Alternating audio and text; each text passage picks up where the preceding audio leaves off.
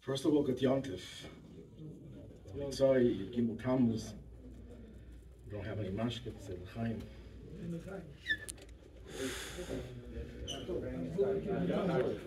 No,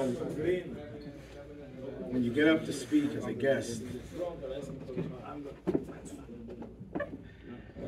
I have a dilemma. Chazal say, Peschim b'chveirach sanya. Ageres HaKadosh begins with Peschim b'bracha, which is based on Yerushalmi. The Rebbe always says Peschim b'dvar malchus. How do you reconcile those three? Here it was very easy. Here we're talking about the Sefer Dvar Malchus, about Rabbi Azagwi's phenomenal chibur, putting together Malakit, all the sichas of the Rebbe and the Rambam, who was Malachim, Perikir Alf Yud Beis. So my bracha is that the Eibusha should help, that his work in spreading Psuras HaGeula, Limud Mashiach v'Geula, he should succeed in spreading this to the whole world, and that should bring the Geula Hamitis Vashlema Teika from Miyad Mamish. When the Rebbe spoke, Chavches Nissen, I'm going to talk a little bit more about it. One of the things that he said that we need 10 akshonim, 10 stubborn people who will be relentless in bringing about the Geula. There's no question in my mind that Rabbi Azagvi is one of those 10. I hope there's more than 10, but at least he's one of those 10. Someone who has devoted himself to being malakit. I mean, it was years of work, chachma and malacha, putting together the sefer, and not just putting it on the shelf, but going around. You just heard Rabbi Chakak going around to Rabbanim, Rosh Yeshivas, Gedolei Yisrael, and spreading the message of Geula Shlema to the whole world. I just want to share something, an insight that I had with Derech Hefsher. Before I speak, I want to say a few words. The year that the Rebbe suffered the stroke, in Tavshin Nun Beis, that Sukkot, something very enigmatic occurred. The Rebbe asked where the people benched Lulav and Esrig, and he went into the Sukkah, and he stood there, I think, for over 6 hours, listening to every Yid who was there make the bracha and answering Amen. Mamish, something was unprecedented.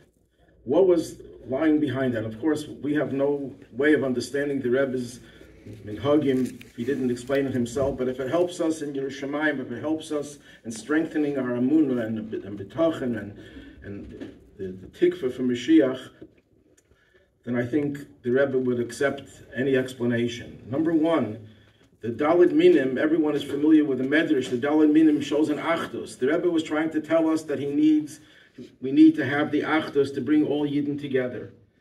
But I think there's another message as well in all the Daled Minim and the Sukkah. If we look at all the Hayras of the Rebbe in Tavshin and Aleph and Nun Beis, primarily, it can be divided into 5 categories, corresponding to the Daled Minim and the Sukkah. The Lulav, the Medrash says, corresponds to the backbone. That's the symbol of akshanus, of being stubborn, being relentless, tenacious, not giving up. That was one of the things that the Rebbe said, and when the Rebbe said it, we didn't realize how much we're going to have to use stubbornness to keep our emunah strong, and not just our emunah, but also the work that we have to do to bring the Geula. So that's the Lulav. The Rebbe also emphasized, together with Limud and Yoni Mashiach and Yoni Geula, that almost every opportunity the Rebbe had is to emphasize the importance of Tzedakah and Avas Yisrael and Achdas Yisrael. That's the Esrig. The Esrig corresponds to the heart. Then the Rebbe told us we have to open our eyes. That's the Hadassim, that are likened to the eyes. And then there were another whole host of Hayrois that have to do with the lips. Aravis are like the lips. Learning in Yoni Geula Mashiach, of course, that you have to do B'dibur. But the Iker, the crying out Ad Mosai, Kabbalas Hamalchus has to be with Dibur. Learning Pirkei Avos Be'iyu. And all of the Hayrois that the Rebbe said about learning require the mouth. But al kulam, the overarching aspect of the Rebbe's heroes is to learn in Yani Geula Mashiach the inyan of Das. L'man yedu dereseichem, the sukkah, is the overarching aspect of how we bring the Geula Shleima by learning in Yani Geula Mashiach. Everyone knows when something cataclysmic occurs, something that is out of this world, an earth-shattering event, people remember where they were at that moment. It just sticks with you in a way that you can't forget anything about it. I think the most earth-shattering event that happened that I can think of in my life was when we heard the Sicha of Kayach Nissen, Chav Ches Nissen, when the Rebbe said, Tut alts was erkent. The Rebbe gave over the shlichus to bring the Geula Shleima to us. And that's when he said we need 10 akshanim. And then he said we need 1, 2, or 3 people to be Metakas Eitzah, to find some way of bringing the Geula. And it was an earth-shattering event. It shocked us. We were jolted beyond belief. It was something that we never heard before, we never expected to hear, and we were tumult. We were just in turmoil. We didn't know, what does the Rebbe want? The Rebbe didn't tell us what he wants. He says we should figure it out. If the Rebbe can't do it, we can do it. If the Rebbe can't figure it out, we could figure it out. It was very disturbing, and people came back to the Rebbe and said, no, Rebbe, we're giving it back to you. You do it. We can't do it. And the Rebbe knows, and it pointed, it's your responsibility, and your responsibility, and your responsibility. The Rebbe gave it right back to us. So we thought, what is the Hira that the Rebbe wants us to do that we didn't do? Learn Torah? We're learning Torah. Learn more Torah? Of course. The Rebbe always says, Meisif ha'elech, Ma'ilin b'Kedesh. Of course we have to learn more. Do more mitzvahs, more mitzvahim, more of everything, of course. But what does the Rebbe want from us? What do we do now differently? So we expected to hear the Rebbe, the next Farbrengen, in Parsha Shmini, a few days later. The whole Sicha goes through. At the end of the Sicha, the Rebbe says we have to be Meisif in Torah mitzvahs and Afatzas HaMayanas. When did the Rebbe not say that? What was finally, Shabbos later, a week later, Parshas Tazria Mitzera, the Rebbe said that the Rebbe gave a whole beer about learning the Derech HaYeshara is to bring the Geula is by learning in Yani Mashiach and in Yani Geula. So the Rebbe told us specifically what we should do, the Derech HaYeshara. And the Rebbe gave a whole hesped. We'll go into it a little later. Why couldn't the Rebbe have told us that right away? Why did he have to make a sotzi tumult? And we didn't understand what the Rebbe meant. And the Rebbe, in fact, right after the Sicha, the Rebbe told a chassid, le'naga v'le'paga, le'paga v'le'naga, whichever order he said it, it didn't have any effect. We missed the point. We didn't understand what the Rebbe wanted. Why did he wait so long to explain it? And what was the Rebbe trying to do? To demoralize us, chas v'shalom, to make us feel that he gave up and he's giving over to us nobodies and we should bring the Geula. There's a bracha that a father makes when his child reaches bar mitzvah. Baruch shepatrani ma'ena shalazeh. It's a very puzzling bracha. A father reaches the milestone that his child has now reached the age of bar mitzvah and he's saying, Baruch Hashem, I got rid of my responsibility with you. Where do we hear of such a thing? Do we do it after any other mitzvah? We finished Pesach. Pesach is a very hard yontif.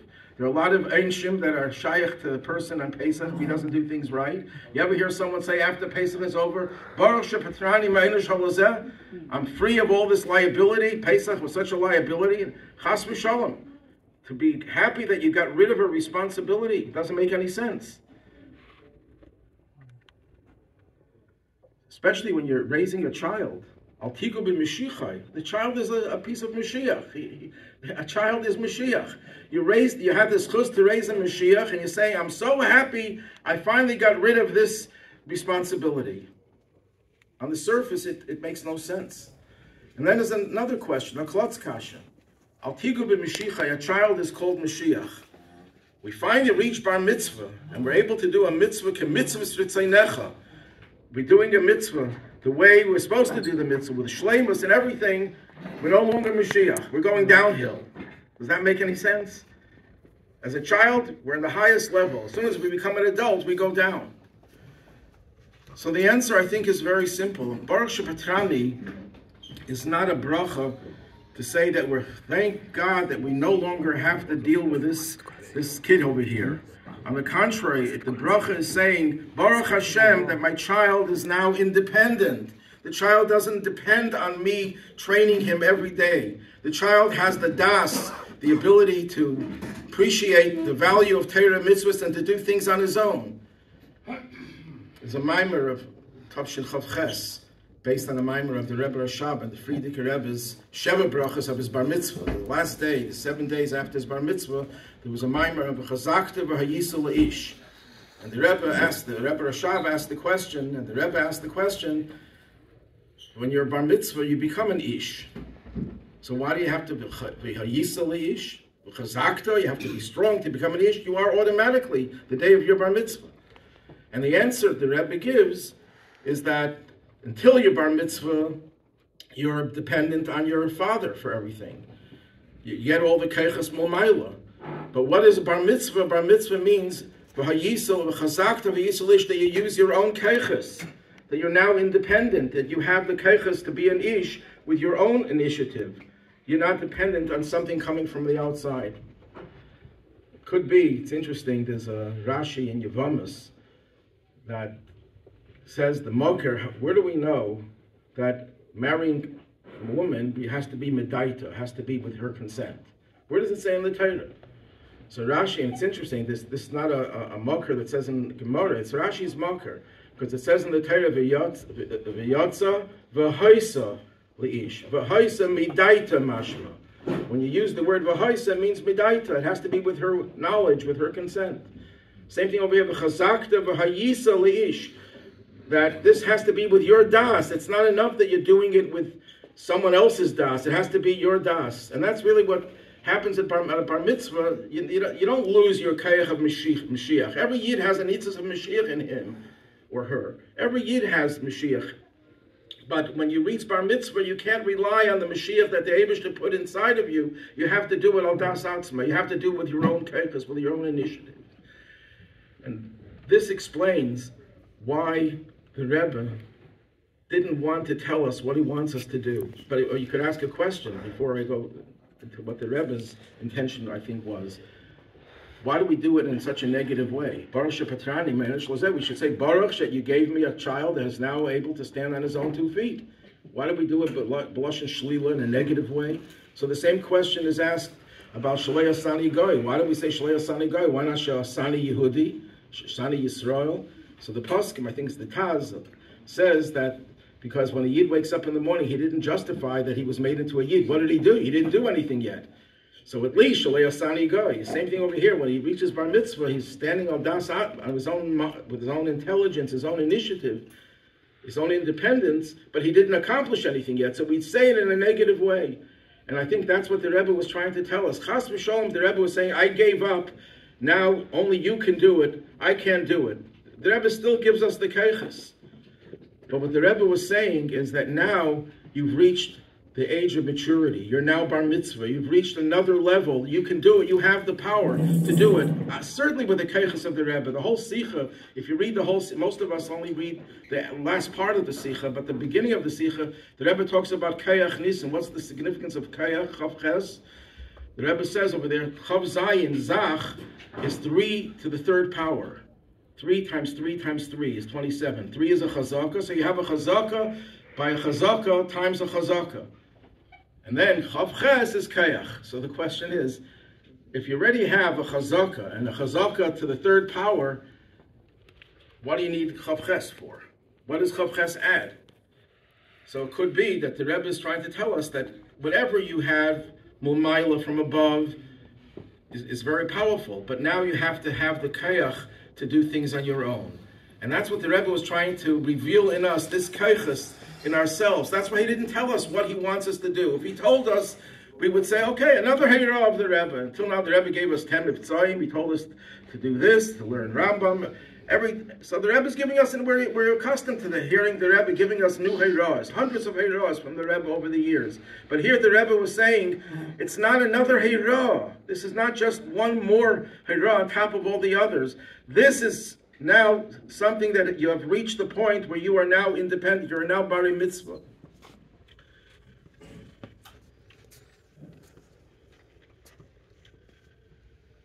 And that explains also, the Rebbe said, you say Ad Mosai, you cry out Ad Mosai, but you do it mipnei hatzivui, because you're told to do it. What's so terrible about that? You know, there was a story with the Rogachover when he was in Leningrad during the war, World War I. The Friedrich Rebbe was there, so some Hasidim were upset at the Rogachover because they thought he was taking away some of the stature of the Rebbe. He was competing with the Rebbe, as it were. They were taking up for the Rebbe's covet, so they said something disrespectfully about the Rogachover. And the Friedrich Rebbe told them they have to ask Mechila. One Chassid didn't, and the other one did. And the Rogachover said he's doing it because the Rebbe told him to do it. It's not because he wanted to do it. Isn't that a bigger mile of his kashrus? That he says, I'm going to do what the Rebbe wants, not because I know it, I understand it. The Rebbe wants me to do it, I'll do it. The famous Mashpia Reuven Dunin was once by the Rebbe, and the Rebbe said, I want you to do something. And the Rebbe started to explain why he wants him to do it. And he says, Rebbe, don't tell me why you want me to do it. I'll do it because you said I should do it. So isn't that a higher level of his kashrus? You're not doing it, I'm saying Ad Mosai, not because I really care about Geula, about how terrible Golus is. The Rebbe wants me to do it. That Shaila, that question, why do you have to do it because you want it, is the question of the Chacham of Manishtana. What is the Chacham of Manishtana's question? Why do you have to have Eides and Mishpatim, mitzvahs that make sense? Everything should be chukim. Everything should be done because the Eibusher said so. And what's the answer? The answer is, the same Eibusher that says to do a chayk says, I want you to do a mitzvah because you understand it, because it resonates within you, because it's something that has become part of you. The Rebbe wants us to understand how terrible Golus is. So if we do it because the Rebbe said so, we're missing the point. The Rebbe says, I want you to feel Golus and want Geula. And if you don't, if you're just crying out Ad Mosai and you have no feeling for it, then you're coming to Geula with a Golus mentality. You don't have any, I don't feel terrible about Golus. Baruch Hashem, I make a good living, I'm healthy, I have a nice family, and I have everything wonderfully. I heard someone in Toronto years ago, I don't know the name, so I couldn't say it if I knew it, I wouldn't say it. But he said, I don't really need Mashiach because I have a good family, I have health, I make a good parnasa, I'm learning Torah, everything is so beautiful. So why do I want Mashiach? Not for me, it's for everyone else. They need it, so I'll ask the Eibusher for Mashiach. You can imagine how deeply emotional he was about this desire for Mashiach. It's like the beggar who wins the lottery, and they ask him, what are you going to do with the $10 million that you won? He says, I'm going to put elevators in all the high-rise buildings, so when I go begging, I don't have to climb the stairs, I can use the elevator. If you say Ad Mosai because the Rebbe said so, and not because you feel it, you're part of, as the Rebbe himself said, you're in a Golus Panimi. You're still in Golus. So you're trying to bring Geula with a Golus approach. It doesn't work that way. So the Rebbe waited, and when did he tell us what he wants us to do? So Chassidim say that before that Shabbos, Tazriya Metzera, Bachrim composed a mafteach, an index, of the sichos of the Rebbe that talk about Mashiach and Geula. And that, what the Rebbe said was in response to that. Now you got it. You finally figured it out. That what you have to do, the Derech HaYeshara, is Limud Yani Geula Mashiach.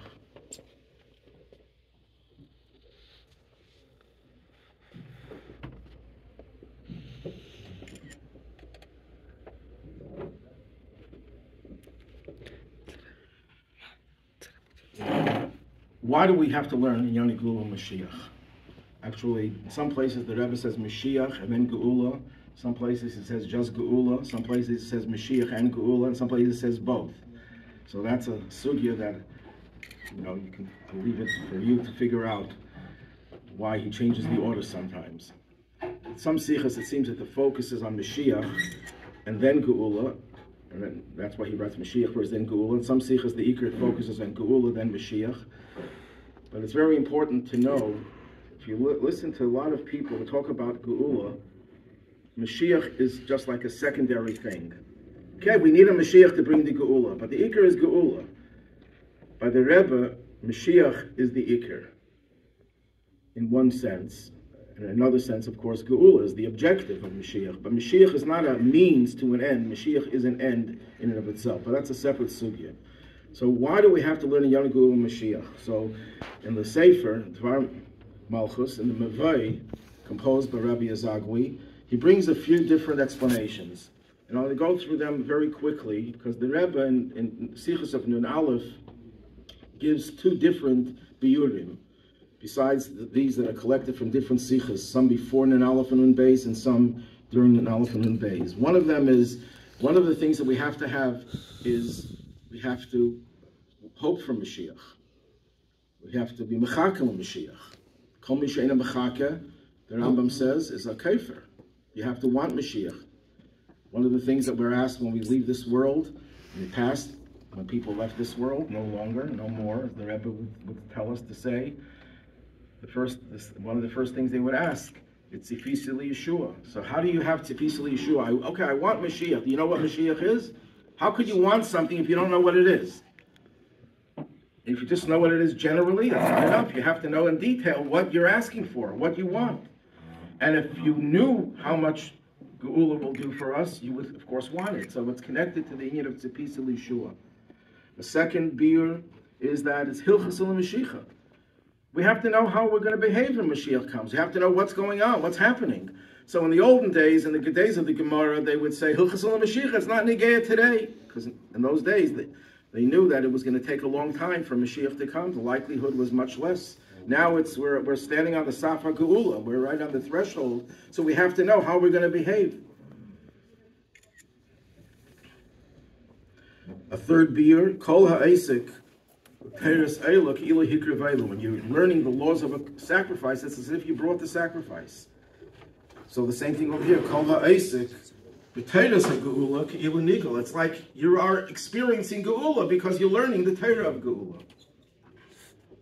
And then a fourth beer, that learning Torah affects the world. Torah is the blueprint of the world, the Stakel Baraisa Bara Alma.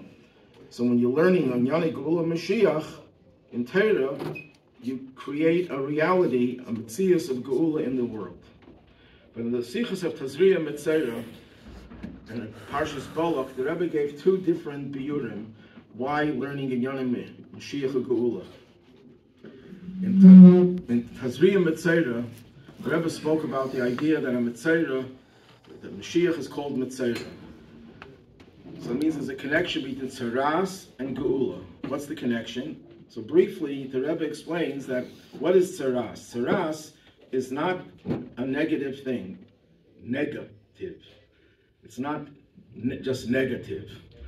Tzaras actually means that you have this elicitation of Eris El Yanim, of supernal, sublime light, of godliness. But it doesn't have the kalim, it doesn't have the vessels, so it can be revealed. And as a result, negative things come from it. How do you purify the Metzera? Taras HaMetzera is through a process that helps you reveal the Eris El Yanim. You're not negating Tzaras, you're revealing it. You're revealing its true essence.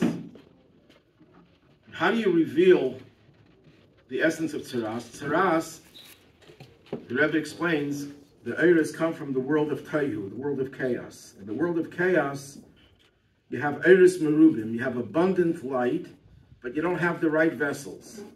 So you have to bring the Eris, the Taihu, in Kalim Detikin, which, by the way, in Chav Ches Nisan, the Rebbe said, that's the message, that's the mission to bring Geula, Eris, the Taihu, Kalim Detikin.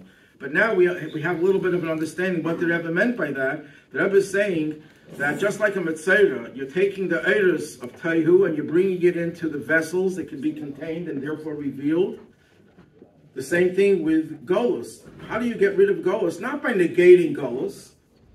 Put the Aleph in Geula, it becomes Geula. What are you doing? You're revealing that Golus is really Eris El Yanim. Golus is really the most sublime energy. But why does it come out so negatively? Because we don't have the Kalim, it can't be revealed. That energy is concealed in Golus, but the Eris of Golus is higher than even of the Eris in times of the Beis Hamikdash. So how do you bring down the Eris down into Kalim, you're dealing with two opposite movements. There's Ratzai, V'Shayv, there's advance and retreat. You're going in one direction, then you have to go in the other direction. Nadav and Avihu were going the Ratzai and advancing themselves to the point where they had Kleisa Nefesh, where their souls expired. And then you have to bring it down into Kalim, into vessels. So how do you do that? How do you combine two opposites? So the Rebbe explains, based on Likkutei Torah, that it's through Torah, by learning Torah, because Torah is called Tiferes in the Gemara.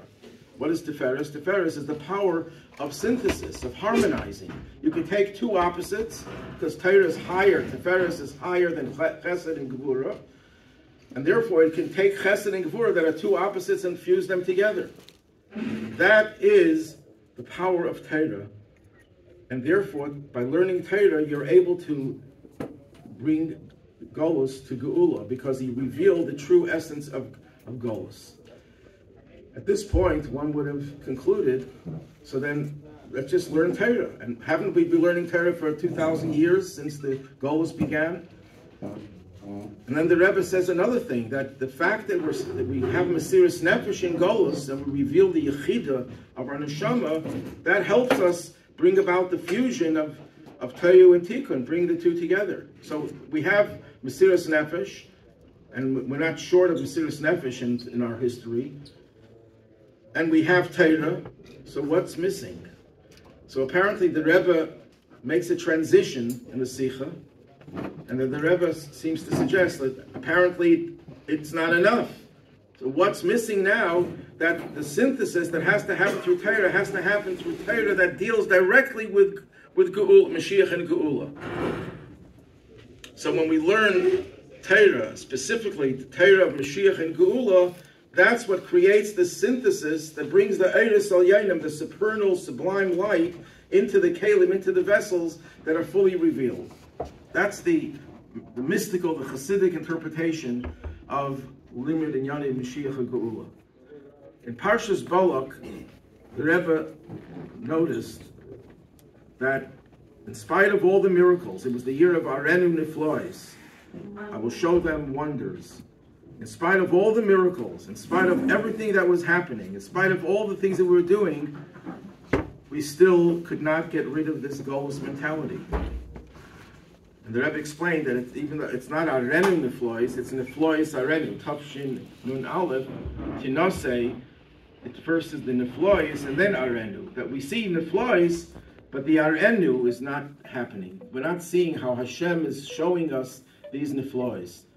It's Kumtan Shver, it's coming with difficulty. So the Rebbe said that's why by learning Geula Mashiach. Why? Because Torah is a balabasa Welt, famous saying based on the Yerushalmi. The Torah has mastery over creation. Torah can change nature, as it's brought in halacha.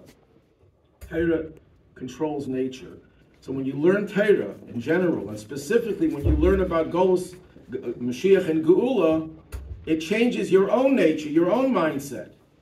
And what does that do to you? That you live with a Mashiach mindset, and therefore you live with Mashiach. The Rebbe is not just talking about learning for the sake of learning, learning for the sake of changing your whole mindset. And when you change your mindset, it affects the way you live, that we start living with Mashiach. You know, we just read yesterday, Vayaga Mayav. Why? Because of Sichan and Eig were defeated. What's Sichan and Eig? Sichan is Melech Cheshbon. Cheshbon is Machshava. Sichan is the klipa that doesn't let you get into Eretz Yisrael because you have your thoughts are not consistent with Torah. You have a Golus mentality. You have a Golus mentality, you can't get into Eretz Yisrael. Eig, it says he fought us in a place called Edrei. Edrei is Aramaic for arm, for action. You don't give enough tzedakah. You're not translating your ideas in Maisa B'Peil. So there are two obstacles, and corresponding to those two obstacles, the Rebbe told us, learn in Yanim Mashiach Geula. That takes care of Cheshbon, of Sichen, and then give tzedakah. Every opportunity, the Rebbe said, and he said he should connect it to every hakel, every gathering, that it should be connected to tzedakah, because you have to get rid of, if you get rid of Sichen and you don't get rid of Eig, it's not enough. You have to get rid of Sichen and Eig. Those are the last the last obstacles. I want to conclude, before I conclude, Rabbi Jacks, oh, he left already? Oh, there he is.